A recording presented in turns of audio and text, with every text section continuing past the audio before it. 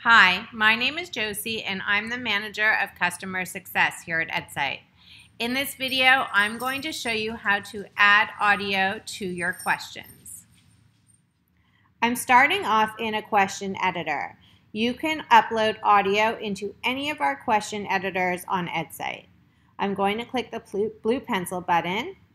I'm then going to select the speaker to open up my audio sources. I can add an audio from our shared audio folder by clicking the select button for any of these audios. I can also click on my audio and add any of my saved audios into this question.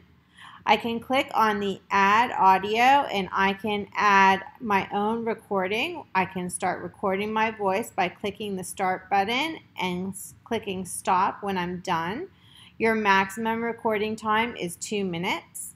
I can also click on upload audio to upload an audio from my computer's hard drive, or I can click add audio URL to add a URL for an audio.